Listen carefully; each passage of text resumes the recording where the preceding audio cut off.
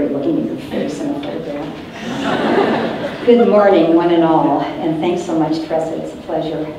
And thank you to Director, and as I say, should be Dean, Vicki Lawson, Carrie, and all of the staff at the Honors Program for naming me for this honor.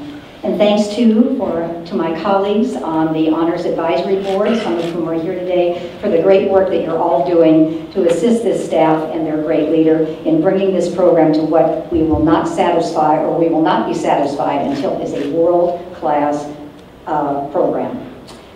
It's very special to receive this award on this occasion, to meet and to congratulate Tressa, whose application I had the pleasure of reading.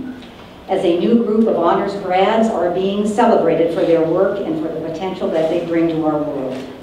Graduates that come from many different departments, academic disciplines, graduates heading in different directions, but with a singular purpose, honed here during their work in the Honors Program.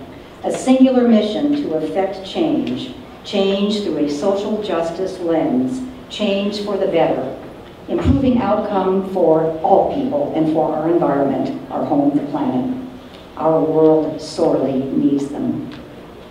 In a moment like this, I can't help but reflect on my own commencement, just a few years back. I was sharing with Dean Taylor, Vice Provost Taylor, that I just cannot believe how big that number is now.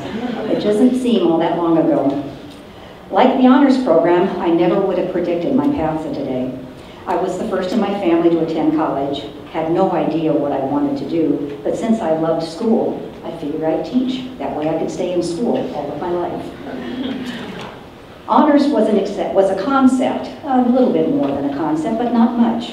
We had a few special classes, opportunities for extended learning through lectures and the like, and a lounge for connecting with students sharing a desire for the propagation of excellence, but who had little and few opportunities to collaborate or to practice what we were learning.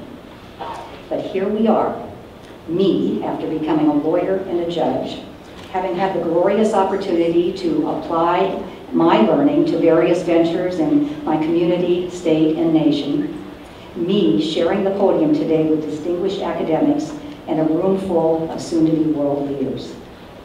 And the Honors Program, all grown up into a rich opportunity for innovation, interdisciplinary collaboration, and action. A few of those actions that you just heard Vicki mention.